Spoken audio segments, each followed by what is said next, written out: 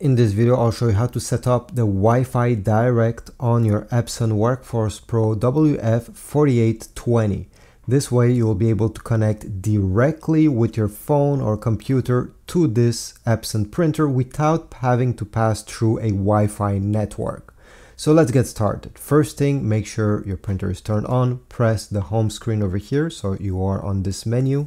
Then you need to click with your finger on the top of the screen here. You see where there is a smartphone with a small Wi-Fi icon. Tap on this and then select Wi-Fi direct. From here, you're going to select Start Setup. Then you're going to select which kind of device you want to connect directly to this printer. iOS is for everything that is an iPhone, an iPad.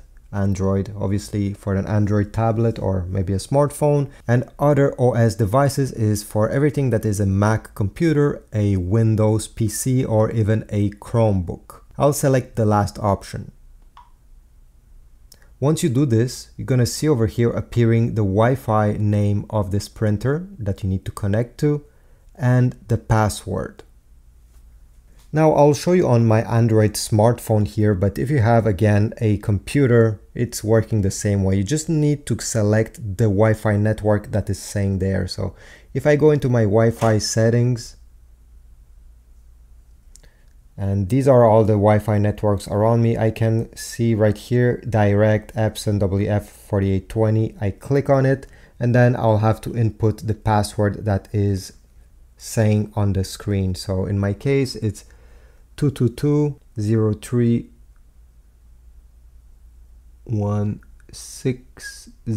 Yours will be different, obviously. Press connect. Wait a bit, and you are now connected to the Wi-Fi network of your printer. In my case here, I already have the Epson Smart Panel app downloaded on my Android phone. So let me show you how this works. After entering the app, it will start searching for your printer. Make sure your printer is obviously turned on. After a while, you should see over here your printer name appearing in this list. The smartphone and the printer needs to be connected to the same Wi-Fi network. Once you see it, simply tap on it. You will get this message, connection is complete, then press OK. You are now on the main page of the app. This is where you're going to interact with the main features.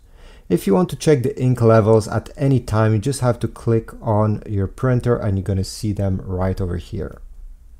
Now let me show you how to print and how to scan. So how to print, very easy. You see this purple button, you click on it, and depending if you want to print a picture from your phone, choose print photo. If it's a text document or any other PDF document with maybe some graphics, you're going to select print document instead, and this is what I'll choose.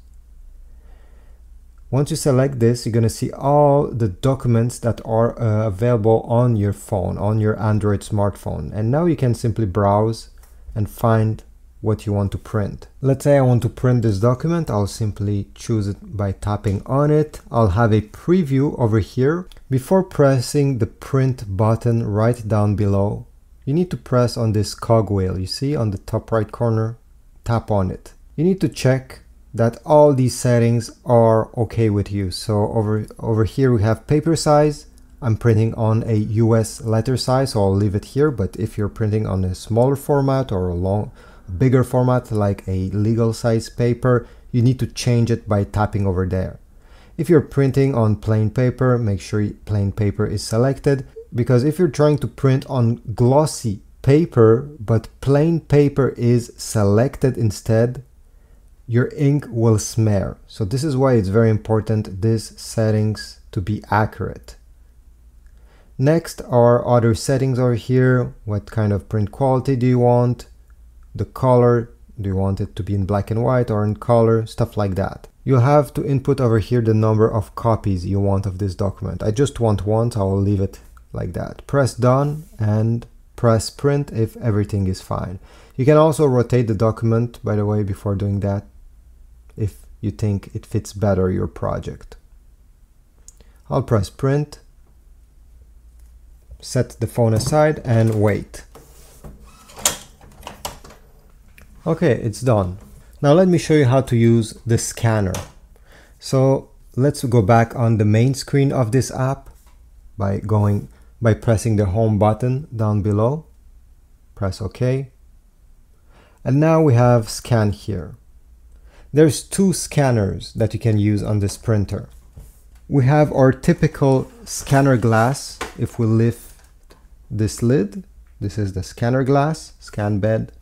On the top we have an automatic document feeder, which means that if you have multiple pages, let's say you have a document of 3 pages or maybe 15 or even more, you can simply input them right on the top and the printer will take them one by one and scan them without you having to touch anything.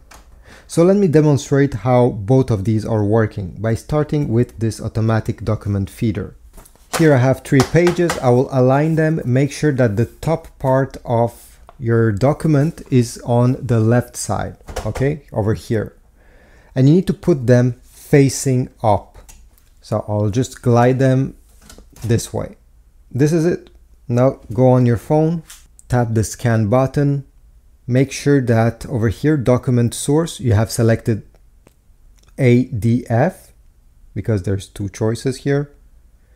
And then make sure that these, and then over here, it will really depend on what kind of document you're trying to scan. The very important thing to select here is resolution. If you're scanning text documents, you can leave it to 200. 300 dpi is great with text documents that have a bit of graphics. So you see over here, this document, there's text and there's also some graphics. You can choose 300 dpi to have an acceptable amount of details. If you're scanning anything that is an artwork or maybe a picture, I suggest you choose the 600 dpi to get the maximum details. It will take more time. It can take up to 3 times more time than if you select 200, but it's well worthy, I think, in my opinion. So for this instance, I will just choose 200 dpi since this is just a test, and I'll press the scan button and take a look what happened.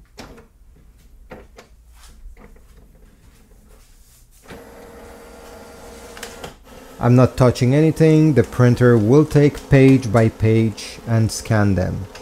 It's very quick and it saves you a lot of time comparing to inputting the documents on the flatbed right there.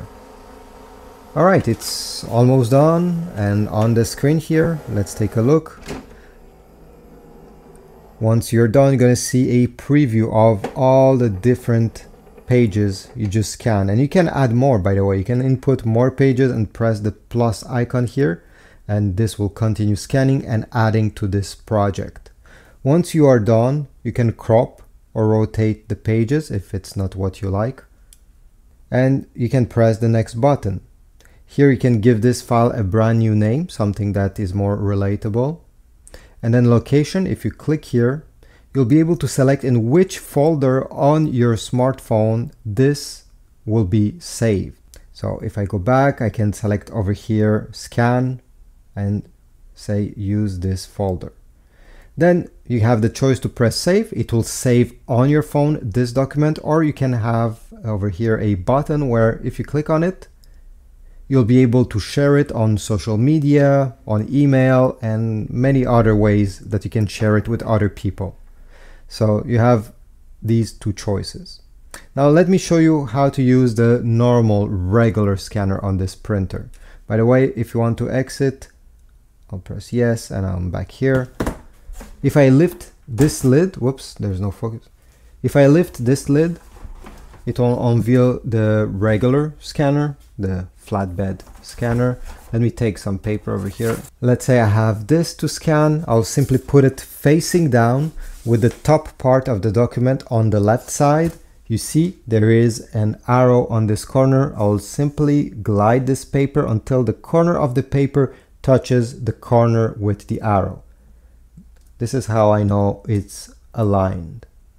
Then close the lid. And on your smartphone, it's absolutely the same thing. So I'll press scan, but the only difference is instead of selecting ADF. If I click over here, I'll select scanner glass. This is it. Now I can press scan and it will take a few seconds. I'll have the preview appearing on the screen and I'll be able to share it or to save the results on my smartphone. And yeah, you can zoom in, by the way, just to make sure everything is fine. And this is it. I hope my video was helpful. If so, please leave a like, subscribe, check my Amazon affiliate links down below if you want to get some ink or some paper for your printer. You're supporting my channel every time you go through those links, and I'll see you in the next video.